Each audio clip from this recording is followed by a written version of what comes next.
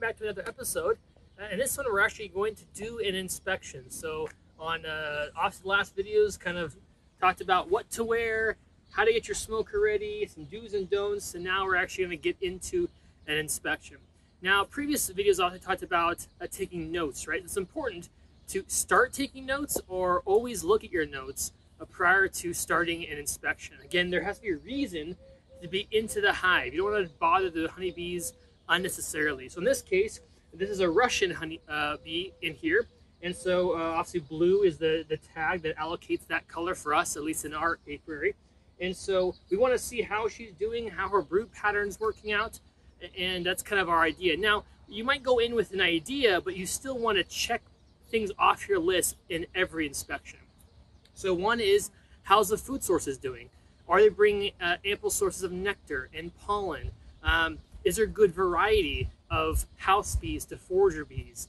Is there obviously a nice brood pattern from eggs to a larva to pupa to obviously hatching bee? I mean, is everything looking well? So really it's about reading the frames, which we'll talk about in this video. So let's get to it.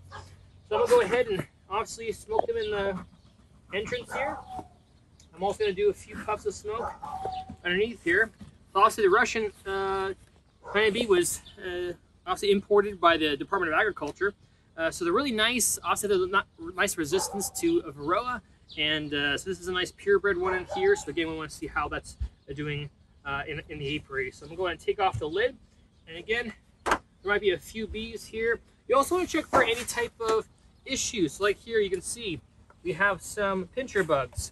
Now again, there's only a few here, but again, these are all things you want to do. The honeybees have enough issues as it is with Varroa and weather.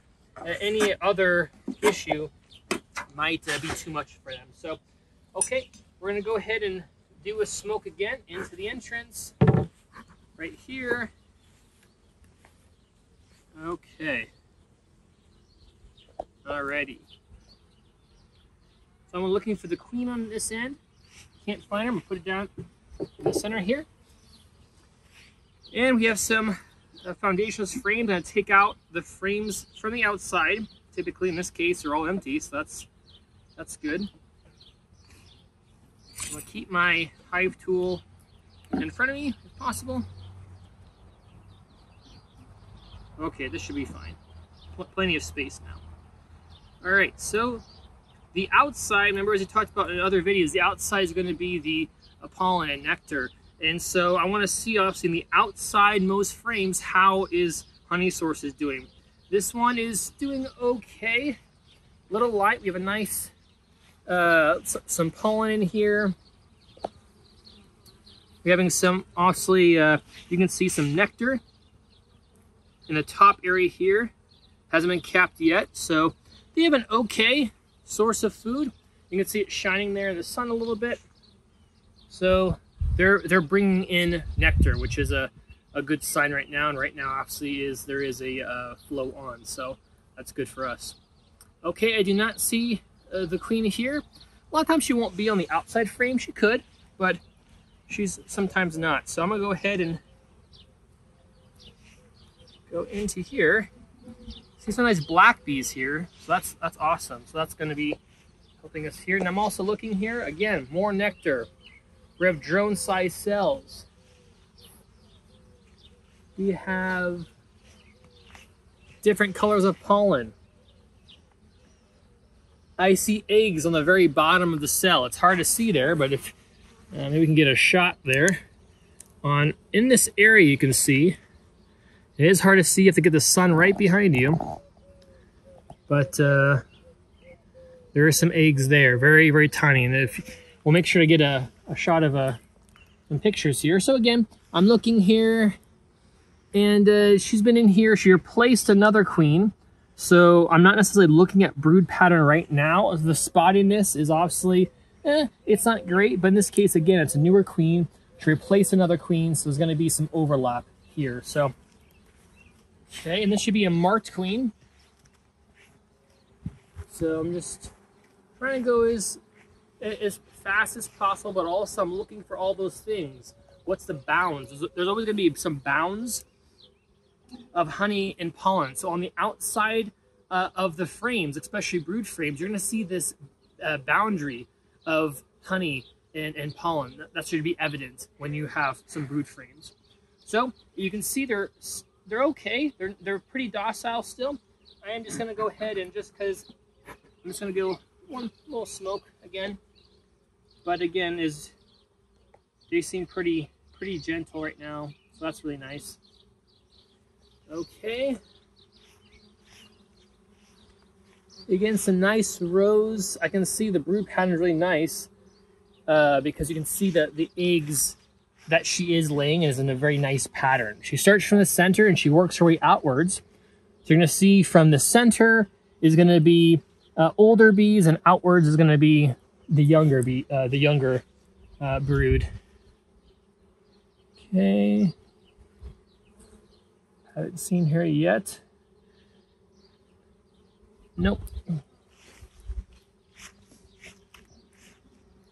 And a lot of times when you're doing breeding, or if you're obviously buying a queen from someone else, it's always nice to keep the hive a little smaller, because sometimes it's hard to find the queen as the colony grows.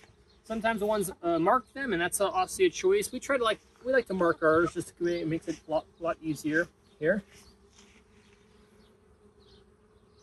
But I can see some Italians. I can see some Russians in here, so it is a hybrid currently, because the old queen was Italian, the new queen is Russian. So I do not see her here. I know she's in here because I see eggs. And so in this case, just for the video purposes, you don't have to always find the queen. But in this case, for the video, it might be nice to at least show you guys what the queen looks like, in case you guys are trying to find her yourself. Okay.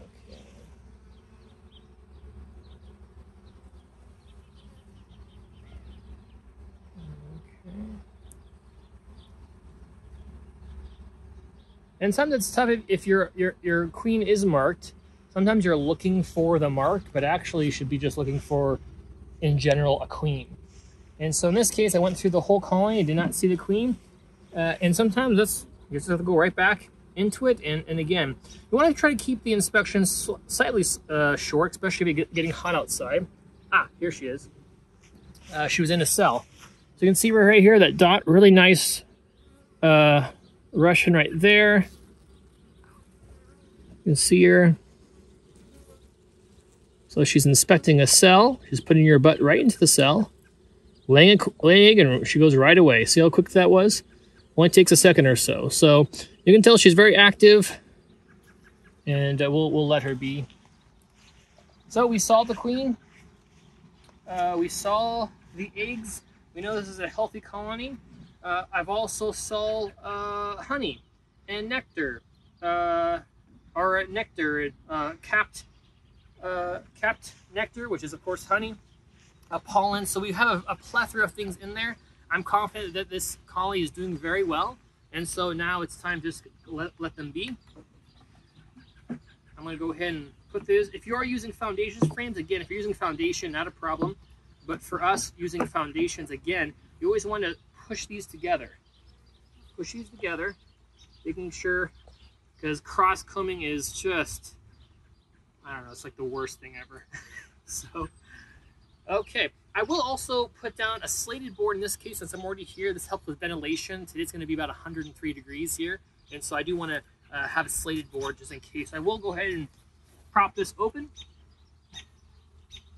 Just gently on here. I'll put.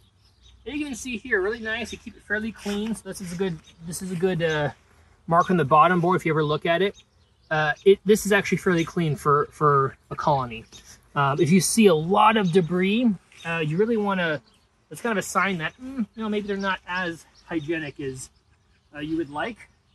So we like to make sure that our colonies keep their hives very, very clean. So, okay.